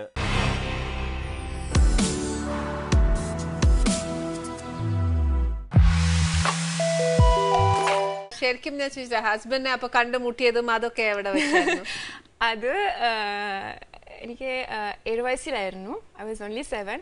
ആ സമയത്ത് ചേട്ടൻ, ഞങ്ങളെ ഒരു 14 years ഗ്യാപ്പ് ഡിഫറൻസ് ഉണ്ട്. അപ്പോൾ ആ സമയത്ത് ചേട്ടൻ ഒരു 20 വയസ്സായിരുന്നു. ചേട്ടൻ ഫോർത്ത് കൊച്ചിയിലെ ഒരു തിയേറ്റർ ഉണ്ടായിരുന്നു, അവിടെ വർക്കിംഗ് ആയിരുന്നു. He was working for Kathakali shows. അപ്പോൾ അച്ഛനും അമ്മയും അങ്ങനെ കഥകളി ഭയങ്കര ഇഷ്ടമാണ്. So they wanted to bring us there. അപ്പോൾ എൻ്റെ ബ്രദറും ഞാനും ഭയങ്കര കളിയായിരുന്നു. Very small. അപ്പൊ അങ്ങനെ എല്ലാ ദിവസം വന്നു, എല്ലാരും അങ്ങനെ പരിചയപ്പെട്ടു, ഫ്രണ്ടായി. എല്ലാ ആർട്ടിസ്റ്റുകളും ടീം ഓഫ് ദ തിയേറ്റർ അങ്ങനെ ഭയങ്കര ഫ്രണ്ടായി. എല്ലാ ദിവസം വന്നു, ഒരു ഫാമിലി പോലെയായി. You became a family person. Yeah. And so അങ്ങനെ ചേട്ടൻ അവിടെ ആയിരുന്നു. Okay. So who took the decision that you will become his life partner? ആ സമയത്ത് കൊച്ചായിരുന്നു. എന്തായാലും പറ്റത്തില്ല, അത് കഴിഞ്ഞിട്ടല്ലേ പറ്റത്തില്ല. ആ സമയത്ത് ഒന്നുമില്ലായിരുന്നു, ഒരു ഫ്രണ്ടായി. 2-3 വർഷം കഴിഞ്ഞിട്ട് അങ്ങനെ we came every year. അപ്പൊ അങ്ങനെ he became really a friend. പിന്നെ കേരളത്തിൽ തിരിച്ചു വന്നില്ല, വേറെ സ്ഥലത്ത് പോയി. കാരണം എല്ലാ വർഷവും അങ്ങനെ ഇവിടെ വന്നു, ഇന്ത്യയിൽ വന്നു. അപ്പോൾ കേരള, തമിഴ്നാട്, നോർത്ത് ഇന്ത്യ എല്ലാ സ്ഥലത്തും പോയി. അപ്പം പിന്നെ എൻ്റെ തിരിച്ചു വന്നു. 16 വയസ്സായിരുന്നു, 16 years old. ആ വർഷം തിരിച്ച് കൊച്ചിയിലെത്തി. അവിടെ പോയി, തിയേറ്ററിൽ പോയി, നമ്മുടെ ഫ്രണ്ട്സ് കാണുമ്പോൾ. പക്ഷെ ചേട്ടൻ കന്നപ്പോൾ എനിക്ക് ഭയങ്കര ഓർമ്മകൾ അങ്ങനെ വന്നു. എൻ്റെ ഏറ്റവും ഫേവറേറ്റ് ഡാൻസർ ആയിരുന്നു ചേട്ടൻ. അതുകൊണ്ട് അങ്ങനെ ഒരു ഫ്രണ്ട്ഷിപ്പ് തുടങ്ങി. ഞാൻ ആ സമയത്ത് ഒരു ഭരതനാട്യം ഡാൻസർ പ്രൊഫഷണൽ ആയിട്ട് അങ്ങനെ ആയി. അതുകൊണ്ട് ചേട്ടൻ്റെ ഡാൻസ് കണ്ടു, ഇഷ്ടമായി. ചേട്ടൻ പറഞ്ഞു നല്ല ടാലൻറ്റഡ് ആണ്, കൂടുതൽ പ്രാക്ടീസ് ചെയ്യണം, പ്രോഗ്രാം ചെയ്യണം. അപ്പോൾ അങ്ങനെ ചേട്ടൻ പിന്നെ ഒരുപാട് പ്രോഗ്രാംസ് അറേഞ്ച് ചെയ്തിട്ടുണ്ട് വൈക്കത്തമ്പലത്തിൽ, വേറെ അമ്പലം അങ്ങനെ. അതുകൊണ്ട് ഭയങ്കര ഒരു ഫ്രണ്ട്ഷിപ്പ് തുടങ്ങി. പിന്നെ കുറച്ച് കഴിഞ്ഞിട്ട് ഒരു 5 വർഷം കഴിഞ്ഞിട്ട് കല്യാണം ഉറപ്പിച്ചു. അച്ഛനും അമ്മയും കൂടെ ഉറപ്പിച്ചു അച്ഛനും അമ്മയും അങ്ങനെ. ആദ്യം ഞാൻ പറഞ്ഞിട്ടുണ്ട് അങ്ങനെ I want to marry him. ചേട്ടൻ ഒരു നമ്മുടെ ക്ലോസ് ഫ്രണ്ട് ആയിരുന്നു. അപ്പൊ അങ്ങനെ അച്ഛനും അമ്മ മനസ്സിലായി, നേരത്തെ മനസ്സിലായി എന്താണ് അച്ഛനമ്മല്ലേ. അപ്പൊ അച്ഛനും അമ്മയും അറിയാമായിരുന്നു അല്ലേ? അപ്പൊ പറഞ്ഞു, ലക്ഷ്മി പറഞ്ഞു. പിന്നെ അമ്മ പറഞ്ഞു ഓക്കെ മോളെ ഒരു വർഷം വെയിറ്റ് ചെയ്യ്. ആ സമയത്ത് എനിക്ക് ഭയങ്കര okay, I was very young. അപ്പോൾ അങ്ങനെ തിരിച്ച് ഫ്രാൻസിൽ പോയി.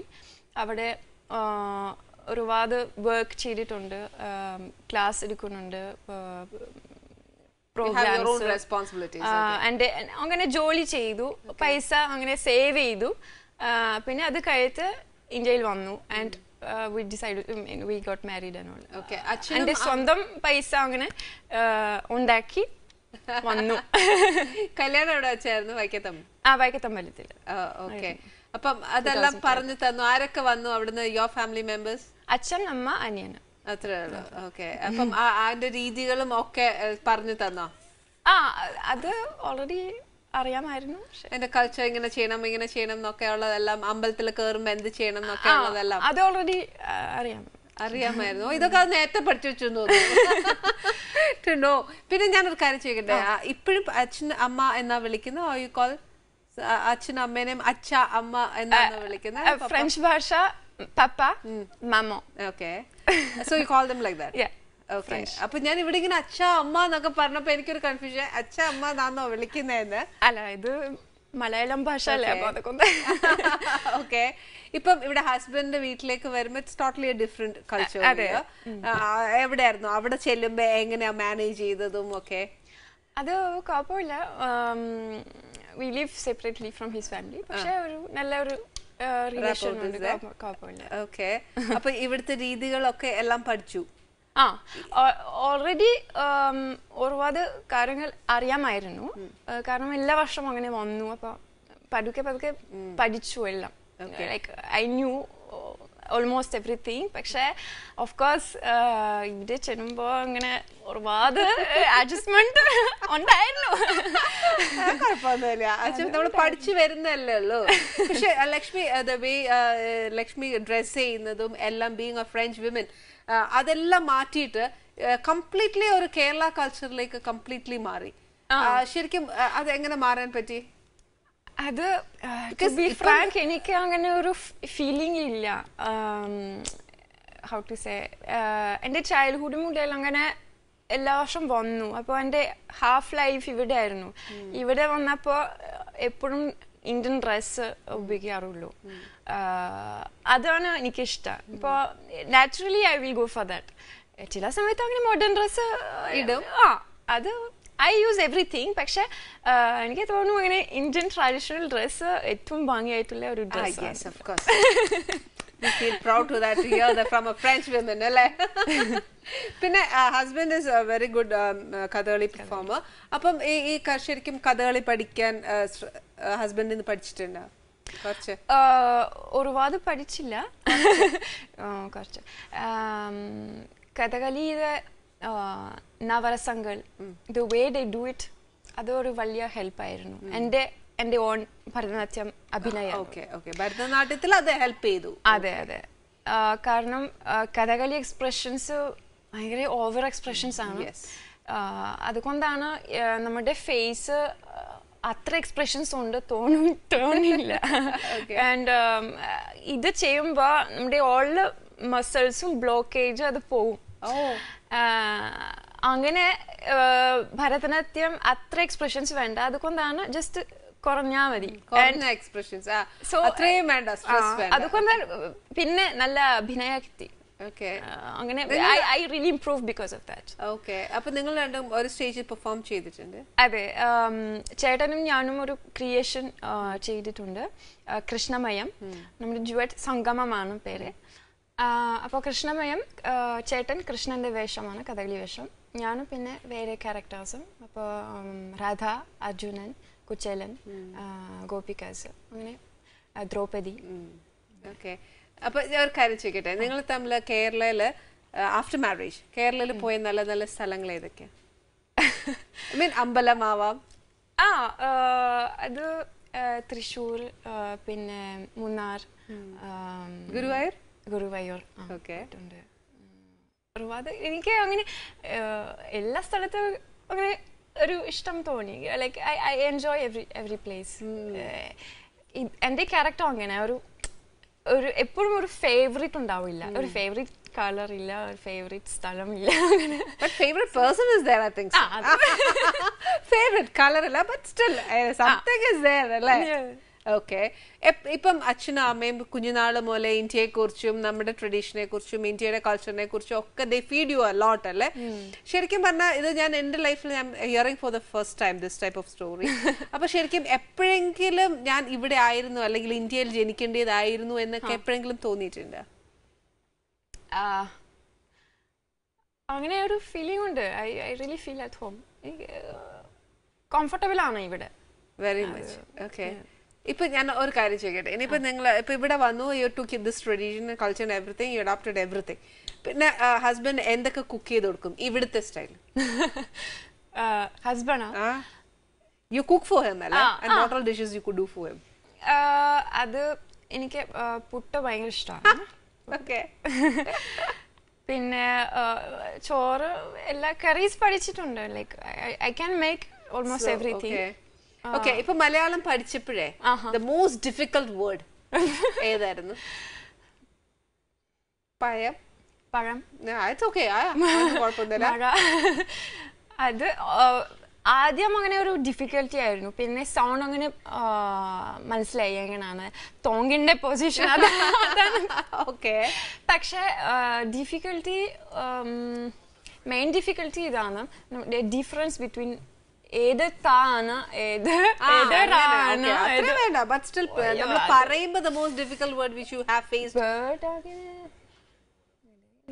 ഓർമ്മയില്ല. ഓക്കെ. ഹസ്ബൻഡിനെ ചേട്ടാ എന്ന് വിളിക്കണം എന്നൊക്കെ ആരാ പറഞ്ഞത്? Sorry. That you have to give respect to your husband. അത് ആരാ പറഞ്ഞു തന്നെ? That you have to call. അത് കുഞ്ഞുനാള് മുതലേ ചേട്ടാ ചേട്ടാ? ഇല്ല, അത് എനിക്ക് നേരത്തെ അറിയാമല്ലായിരുന്നു. I didn't know. പക്ഷെ പിന്നെ ഒരാള് വിളിക്കുമ്പോ സുല്ലേട്ടൻ, അങ്ങനെ സുല്ലേട്ട, ചേട്ടാ, അങ്ങനെ മനസ്സിലായി. അങ്ങനെ ഒരു വേർഡ് ഉണ്ട്. അപ്പൊ അങ്ങനെ ചോദിച്ചു എന്താണ് ഈ വാക്ക്, അപ്പൊ ചേട്ടൻ പറഞ്ഞു ഇത് പിന്നെ എൽഡർ ബ്രദർ അങ്ങനെ വിളിക്കുന്നുണ്ട്, ചേച്ചി, എൽഡർ സിസ്റ്റർ. അപ്പൊ അവിടെ ഫ്രഞ്ച് കൾച്ചറിൽ അങ്ങനെ ഇല്ല? അങ്ങനെ ഇല്ല, എല്ലാരും പേര് വിളിക്കുന്നുണ്ട്. പക്ഷെ ഒരു പൊലൈറ്റ് ലാംഗ്വേജ് ഉണ്ട്. അത് പക്ഷെ പേരല്ല, അത് മുമ്പ് യു ഒരു വ്യത്യാസമുണ്ട്. ഇംഗ്ലീഷ് യു ഒരു വ്യത്യാസമില്ല, മലയാളത്തിലുണ്ട് താങ്കൾ അങ്ങനെ ഒരു വ്യത്യാസമുണ്ട്. അല്ലാതെ നിങ്ങൾ സ്പെഷ്യൽ ആയിട്ടൊന്നും പറയില്ല. പിന്നെ വലിയ റെസ്പെക്ട് ഉണ്ടെങ്കിൽ സർ വിളിക്കുന്നുണ്ട്, monsieur, sir, madam. അത്രേ ഉള്ളൂ. അല്ല നമ്മുടെ ഇവിടുത്തെ പോലെ അല്ല. ഇല്ല, നമ്മുടെ എൽഡർ സിസ്റ്റർ അങ്ങനെ ഒരു ഡിഫറൻസ് കാണിക്കില്ല. ഇതെല്ലാം മനസ്സിലായി. ഇനിയിപ്പം ഒരു കാര്യം ചെയ്യാം. ഞാനിപ്പം ലക്ഷ്മിയോട് സംസാരിക്കുമ്പോഴത്തേക്ക് എനിക്ക് തന്നെ ഒരു വിമിഷ്ടായിരുന്നു. ഇതെന്ത് പറയുന്നത്, എന്ത് പറയുന്നത് ഒരു ടെൻഷൻ എനിക്ക് തന്നെ.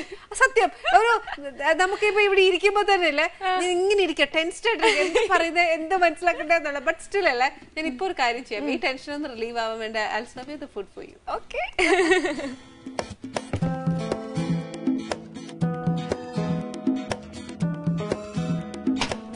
Would love to have spoon? വേണ്ട. അയ്യോ, അത് കൊള്ളാലോ. അതൊന്ന് ഞങ്ങളൊന്ന് ഉണ്ട് കാണിച്ച് ഏതെങ്ങനെ ഒന്ന് കഴിക്കുന്നത് നോക്കട്ടെ.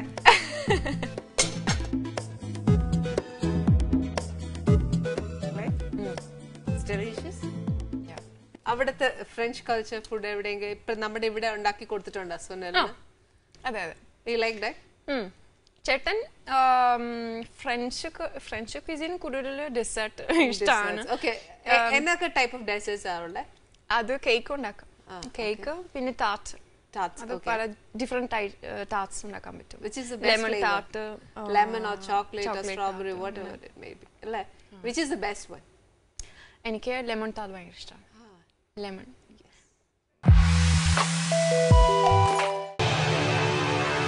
പുതിയ റിലീസ് ചിത്രങ്ങളുടെ വിശേഷങ്ങൾ,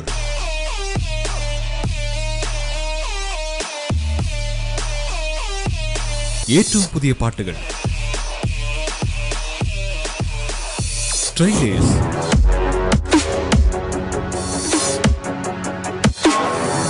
ഫിലിം റിവ്യൂസ്, അങ്ങനെ പുതിയ സിനിമകളെ കുറിച്ച് അറിയേണ്ടതെല്ലാം ഒരൊറ്റ കാഴ്ചയിൽ. ബാൽക്കണി എല്ലാ ഞായറാഴ്ചയും രാവിലെ 9 മണിക്ക്.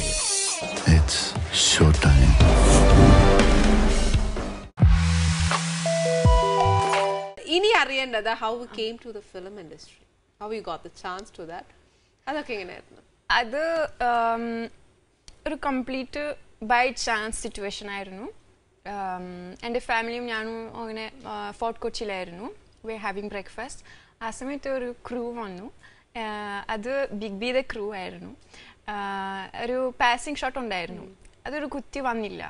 അതുകൊണ്ട് വേറെ ഒരു കുട്ടി വന്നില്ല. പാസിംഗ് ഷോട്ടിന്റെ കുട്ടി വന്നില്ല. അതുകൊണ്ട് എന്റെ റെസ്റ്റോറന്റ് കയറി ആസ്ക് ഫോർ സംവൺ. ഞാനുണ്ടായിരുന്നു. അപ്പൊ അങ്ങനെ ഐ വെന്റ്. അത് ചെയ്തു. അത് ആക്ടർ ബാലാദിക്കൂത ആയിരുന്നു ഒരു പാസിംഗ് ഷോട്ട്. അത് കഴിഞ്ഞിട്ട് പിന്നെ അമൽ സാർ പരിചയപ്പെട്ടു. അപ്പോൾ സാർ ഞാൻ പറഞ്ഞിട്ടുണ്ട് ഡാൻസറാണ് ഞാൻ. അപ്പോൾ സാർ എന്നോട് പറഞ്ഞു ഓക്കെ നിന്റെ കോണ്ടാക്ട് എടുക്കാം, നോക്കാം, പിന്നെ വിളിക്കാം അങ്ങനെ. പക്ഷെ ഐ ഡിഡ്ന്റ് ബിലീവ് ഇറ്റ്. പക്ഷെ ഒരു 10 ദിവസം കഴിഞ്ഞിട്ട് വിളിച്ചു. അതെ, അത് സോങ്ങിന്റെ ഷൂട്ടായിരുന്നു, ബിഗ് ബി സോങ്. ജാനുവരി. അപ്പോൾ സാർ എന്നെ കണ്ടപ്പോൾ ഹി ആസ്ക്ഡ് മീ, ലക്ഷ്മി ശരിക്കും ഭരതനാട്യം ഡാൻസർ അല്ലേ, അതുകൊണ്ട് ഭരതനാട്യം സ്റ്റെപ്സ് ചെയ്യാൻ പറ്റുമോ? അപ്പോൾ okay, you take your dress, you get ready, പിന്നെ ജസ്റ്റ് ഒരു in the beginning of the song just ഒരു 1-2 സ്റ്റെപ്സ് ചെയ്താൽ മതി. അത് കഴിഞ്ഞിട്ട് ഷൂട്ട് എല്ലാം കഴിഞ്ഞിട്ട് അങ്ങനെ വിന്ദുമായി സെഡ് ഓക്കെ ശരി സാർ ഞാൻ പോവാണ്. അപ്പോൾ സാർ പറഞ്ഞു ഓക്കെ ലക്ഷ്മി നാളെ ഫ്രീ ആണോ? നാളെ ഫ്രീ ആണോ? ഫ്രീ ആണ് സാറേ. അപ്പോൾ അടുത്ത ദിവസം വന്നു. അപ്പോൾ സാർ പിന്നെ ഒരു പുതിയ ഐഡിയ അങ്ങനെ കയറി. അപ്പോൾ സാർ പറഞ്ഞു ഓക്കെ ലക്ഷ്മി മലയാളം അറിയില്ല, സമയത്ത് അറിയില്ലായിരുന്നു. പക്ഷെ അങ്ങനെ ലിപ് സിങ്ക് ചെയ്യാൻ പറ്റുമോ? ചെയ്തോളാം. അങ്ങനെ പഠിച്ചു. പിന്നെ ഫുൾ സോങ് അങ്ങനെ ഫ്രണ്ട് മെയിൻ ഡാൻസർ ആയിരുന്നു. അങ്ങനെ വന്നു. ആ പാട്ട് അറിയോ? ഇല്ല. അത് പിന്നെ അതുകൊണ്ടാ. പിന്നെ സാർ എപ്പോഴും എന്റെ ഓർമ്മ ഉണ്ടായിരുന്നു, because we work together on that song. അപ്പൊ കുറെ വർഷം കഴിഞ്ഞിട്ട് ഞാൻ അങ്ങനെ ആ സമയത്ത് ഐ വാസ് ഓൺലി 16. 16 വയസ്സായിരുന്നു 2007. അപ്പോൾ തിരിച്ചു വന്നു. സാർ അറിഞ്ഞു ലക്ഷ്മി ഇവിടെ ഉണ്ട്. അപ്പോൾ ആ സമയത്ത് ബാംഗ്ലൂർ ഡേയ്സിന്റെ കാസ്റ്റിംഗ് സമയത്തായിരുന്നു. സോ അൻവർ റഷീദ് സാറ്, അമൽ നീരജ് സാറ് അങ്ങനെ ഭയങ്കര ഫ്രണ്ട്സാണ്. അതുകൊണ്ട് അൻവർ സാർ ചോദിച്ചിട്ടുണ്ട് അങ്ങനെ ഒരു ക്യാരക്ടർ വേണം, ഒരു ഫോറിൻ ഗേൾ വേണം, ഒരു ഡാൻസർ. അപ്പോൾ തന്നെ അമൽ സാർ എന്നെ ഓർമ്മ ഉണ്ടായിരുന്നു. So he contacted me. He said Lakshmi ഇത് ചെയ്യണം, വളരെ ഒരു കുഞ്ഞു റോളാണ്, പക്ഷെ ശ്രദ്ധിക്കാൻ പറ്റും അങ്ങനെ ഒരു റോൾ, അപ്പോൾ ചെയ്യണം. So I did it. അങ്ങനെ just then it continued like that because of him only. ശരിക്കും മോളുടെ പേര് ഡിഫറെന്റ്. ഈ ലക്ഷ്മി എന്നുള്ള പേര് ആരായിട്ട്? ലക്ഷ്മി ഫ്രം ബർത്ത് ആയിരുന്നു പേര്. From the birth? അതെ. അമ്മ ഇട്ടതാ? അത്രയൊരു craze. I can't believe that. 3 names ഉണ്ട്. Miriam, Sophia, Lakshmi. 3ാമത്തെ പേര് ലക്ഷ്മി. ഞാൻ വിചാരിച്ചെന്നാന്നറിയോ ഇവിടെ ലക്ഷ്മി വന്നേ പിന്നെ മാറ്റിയതായിരിക്കും. ഇല്ല, പക്ഷെ പാരീസ് ലക്ഷ്മി എന്റെ ആർട്ടിസ്റ്റ് നെയിം ആണ്. പാരീസ് അങ്ങനെ എന്റെ കൺട്രിയുടെ ക്യാപിറ്റൽ മെയിൻ ടൗൺ ആണ്. അതുകൊണ്ട് എന്റെ ബ്രദറിന്റെ മാസ്റ്റർ, മൃദംഗ മാസ്റ്റർ. എന്റെ ബ്രദർ ഡ്രംസ് പ്ലെയർ ആണ്. അപ്പൊ അങ്ങനെ ഫോറിൻ ഓർക്കസ്ട്ര ഡ്രംസ് എല്ലാം പഠിച്ചു. Is working also in orchestra. അച്ഛനമ്മ എവിടെയാ ഇപ്പോ? അവിടെ ഫ്രാൻസിലാണ്. എന്റെ ബ്രദർ അവിടെ BA ചെയ്യുന്നുണ്ട് ബെൽജിയം, ബ്രസൽസ്. അപ്പോ എന്റെ ചേട്ടന്റെ അനിയന്റെ മാസ്റ്റർ തിരുവാറൂർ ഭക്തവത്സലം സാറ് പേര് വെച്ചു, അങ്ങനെ Paris Lakshmi. And he gave that name, so I agreed that name. Okay. അപ്പൊ അച്ഛനും അമ്മയും എല്ലാ വർഷവും വരും? അതെ. They come and settle with you? They come and ബ്രദറും വരും? ഓക്കെ. പിന്നെ വേറെ പ്രോജക്ട്സ്, പുതിയ പ്രോജക്ട്സ് ഫിലിമിൽ ഏതൊക്കെയാ ചെയ്യാൻ പോകുന്നത്? പുതിയ പ്രോജക്ട്സ് അങ്ങനെ like we have some propositions, പക്ഷേ ഒന്നും ഉറപ്പിച്ചില്ല. ഇപ്പോ എനിക്ക് തോന്നുന്നു അങ്ങനെ ചെറുതായിട്ട് ടൈപ്പ് കാസ്റ്റ് ആയി. ഫോറിൻ ക്യാരക്ടർ അത് I don't regret any of my previous movies. അത് എല്ലാ മൂവീസും അങ്ങനെ ഇപ്പോൾ 7 മൂവീസ് ചെയ്തിട്ടുള്ളൂ. എപ്പോഴും ഒരു ഫോറിൻ ക്യാരക്ടറായി, പക്ഷെ എപ്പോഴും ഒരു നല്ല എക്സ്പീരിയൻസ് ആയിരുന്നു. I got A chance to B paired with Biju Menon. So അപ്പോൾ ബിജുവേട്ടൻ്റെ എക്സ്പീരിയൻസ് അങ്ങനെ കിട്ടി, അങ്ങനെ ഒരു നല്ല എക്സ്പീരിയൻസ് ആയിരുന്നു. പിന്നെ തിയാനിൻ്റെ സമയത്ത് I work with Inderjit Sukumaran and Prithviraj Sukumaran. അപ്പോൾ അങ്ങനെ ഒരു വലിയ ചാൻസ് ആണ്. Like so I am very happy of all my movies. പക്ഷേ ഇപ്പോൾ എനിക്ക് വേറെ ഒരു രീതിയിൽ പോകണം. It's not that I want to play an Indian character, അങ്ങനെയല്ല. പക്ഷെ എനിക്ക് പെർഫോമൻസ് ഇഷ്ടമാണ്. അതുകൊണ്ട് ഫോറിൻ ക്യാരക്ടേഴ്സ് അങ്ങനെ ഈ മലയാളം ഇൻഡസ്ട്രിയും ഒരു ഇമ്പോർട്ടൻസ് ഉണ്ടാവില്ല. ഓൾറെഡി സ്ത്രീകൾ ഫീമെയിൽ ക്യാരക്ടേഴ്സ് ഓൾറെഡി വലിയ ഇമ്പോർട്ടൻസ് ഇല്ല. അതുകൊണ്ട് പിന്നെ ഒരു ഫോറിൻ നമുക്ക് എക്സ്പെക്ട് ചെയ്യാം what you'll get from that. Okay. So അതുകൊണ്ടാണ് I would like to get some. Okay. Otherwise ഒരു half ലക്ഷ്മി ഇവിടെ സെറ്റിൽ ആയി പിന്നെ ഇപ്പം സുനിലുമായിട്ട് വർക്ക് ചെയ്യുന്നു, അല്ലാതെ ക്ലാസ്സസ് വല്ലതും നടത്തുന്നുണ്ട്? അതെ, വൈക്കത്ത് ഒരു സ്കൂളുണ്ട്, കലാശക്തി സ്കൂൾ ഓഫ് ആർട്സ്. അപ്പൊ അവിടെ ക്ലാസ് എടുക്കുന്നുണ്ട്, ഭരതനാട്യം ക്ലാസ്. പിന്നെ ചേട്ടൻ കഥകളി. ഭരതനാട്യം ആൻഡ് കഥകളി മാത്രം അവിടെ? അതെ. പിന്നെ വേറെ ടീച്ചേഴ്സ് ഒക്കെ ഉണ്ടോ?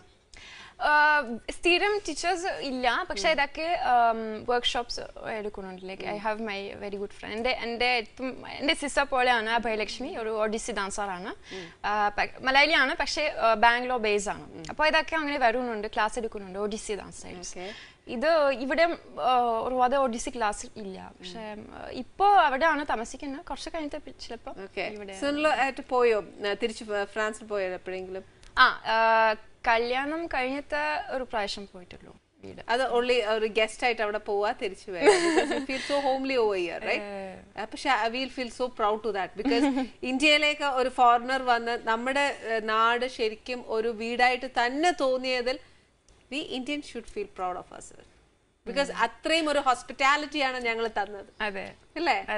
എനിവേ ഒരു ആർട്ടാണ് ശരിക്കും പറഞ്ഞാൽ കണക്ട് ചെയ്തത്, but still we'll feel so proud and I'm very thankful to you to be a part of my show. Thank you for inviting me. Okay, thank you. Thank you. ഇപ്പോൾ ഒരു കാര്യം ഞാൻ പറയാട്ടോ, നമ്മൾ ഇന്ത്യക്കാർ വെറുതെ ഒന്നല്ല കേട്ടോ, നമ്മൾ ശരിക്കും പറഞ്ഞാൽ തല ഉയർത്തി തന്നെ നടക്കണം. കാര്യം we feel proud of our to B an Indian. കാര്യം എന്ന് വെച്ചാൽ ഒരു ഫോറിനർ വരുമ്പോൾ ശരിക്കും ഒരു ടൂറിസത്തിന്റെ ഭാഗമായിട്ട് അവർ വന്നു, നമ്മുടെ നാട് ആസ്വദിച്ചു പോയി, ഗോഡ്സ് ഓൺ കൺട്രി എന്നെല്ലാം പറഞ്ഞു പോയി. ബട്ട് സ്റ്റിൽ നോക്കൂ, ഒരു ഫോറിനറിന് നമ്മുടെ സംസ്കാരവും എല്ലാം അവർ അടുത്തറിഞ്ഞ് അതാണ് ഏറ്റവും കൂടുതൽ അവർക്ക് അവരുടെ വീടായിട്ട് തോന്നി എന്നൊക്കെ പറയുമ്പം നമ്മൾ എന്നാ പറയാ അല്ലേ? ശരിക്കും അത് അഭിമാനം കൊള്ളേണ്ട നിമിഷമാണ് ശരിക്കും. ഇനി ഇതേപോലെ പുതിയ വിശേഷങ്ങളും പുതിയ വിഭവങ്ങളും പുതിയ പുതിയ ഒരുപാട് കാര്യങ്ങൾ, സത്യം പറഞ്ഞാൽ എനിക്ക് ഒന്നും പറയാൻ വാക്കുകളില്ല. കാര്യം ഒരു ഇന്ത്യൻ എന്ന നിലയ്ക്ക് എനിക്ക് ഭയങ്കര അഭിമാനം തോന്നുന്ന ഒരു നിമിഷത്തിൽ വാക്കുകളില്ല എന്ന് പറയില്ലേ? പക്ഷെ അങ്ങനെ പറഞ്ഞിട്ട് കാര്യമില്ലല്ലോ, നമുക്ക് അടുത്ത എപ്പിസോഡിൽ പുതിയൊരു വിഭവമായിട്ട് കാണണ്ടേ.